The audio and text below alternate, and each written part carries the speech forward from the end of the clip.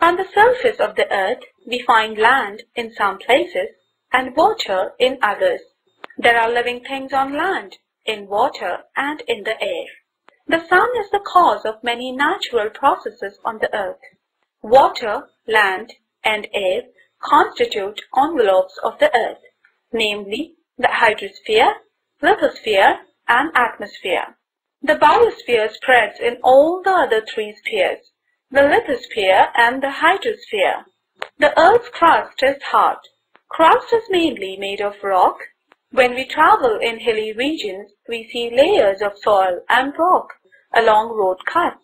We see grassy expanses of land in some places and only sand in others.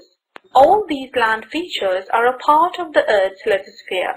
Much of the Earth's surface is occupied by water. The lithosphere extends under this water too. About a third of the surface of the Earth consists of land. A vast continuous stretch of land is called a continent. The land on Earth is divided into 7 continents. They are Asia, Europe, Africa, North America, South America, Antarctica, and Australia. Asia is the largest continent and Australia the smallest. The unevenness gives different shapes to the land in different places.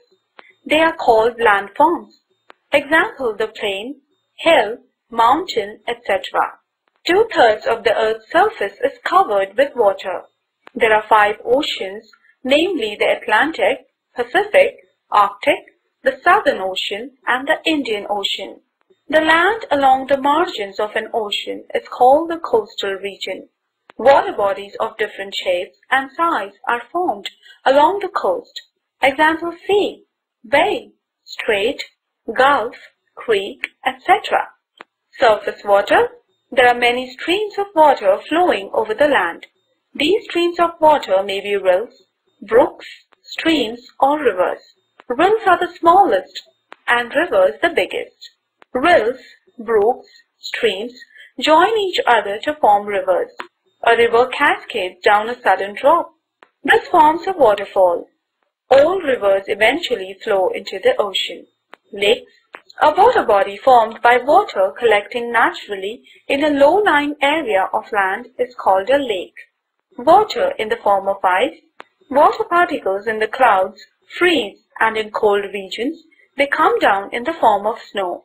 When layers of snow pile up on the ground, they form ice. The huge mass of ice layers slips down a slope at a very slow speed. This is called a glacier. There are also huge blocks of ice floating in the sea. They are called icebergs. Groundwater. Besides water bodies on the Earth's surface, there is a lot of water stored in the underground layers of rock. This is called groundwater. Water reached by dug wells and bore wells. Many lakes and wells get water from underground springs.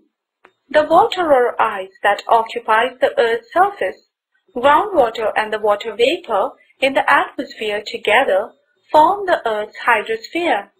The atmosphere. The envelope of air around the Earth is called the atmosphere. The atmosphere consists of a mixture of gases, namely nitrogen, oxygen, water vapor, and carbon dioxide. The layers of the atmosphere are the troposphere, stratosphere, mesosphere, ionosphere, and exosphere.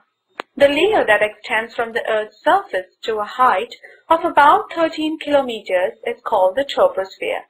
The conditions in the troposphere change continuously. They affect the living world to a great extent. As we go higher in the troposphere, air becomes cooler. All the water vapor in the atmosphere is contained in the troposphere. All weather-related phenomena such as formation of clouds, rain, fog, wind, and storms take place in the troposphere. Aeroplanes fly in the higher parts of the troposphere. There, the air is very rare. Therefore, arrangements have to be made to ensure that passengers get enough air for breathing.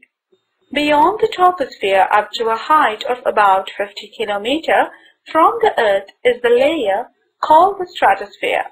In the lower part of the stratosphere, there is a layer of gas called ozone. Ultraviolet rays coming from the sun are harmful for living things, but the ozone layer absorbs them and protects the living world from those rays. Condensation, the process of vapor turning into water on cooling. How does it rain? Water on the earth evaporates continuously due to the heat of the sun.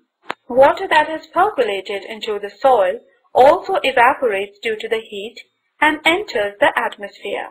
As water vapor is lighter than air, it rises high up into the atmosphere. As it goes higher, it cools and condenses, forming very fine droplets of water. The droplets are so small and light that they float in the atmosphere, forming clouds. These small droplets join together and form bigger drops which are heavy. They cannot float. Such drops of water fall down on the earth in the form of rain. This rainwater flows into rills, streams, rivers, and finally into the sea.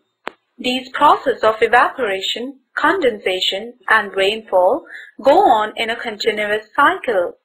This is known as the water cycle in nature. The biosphere.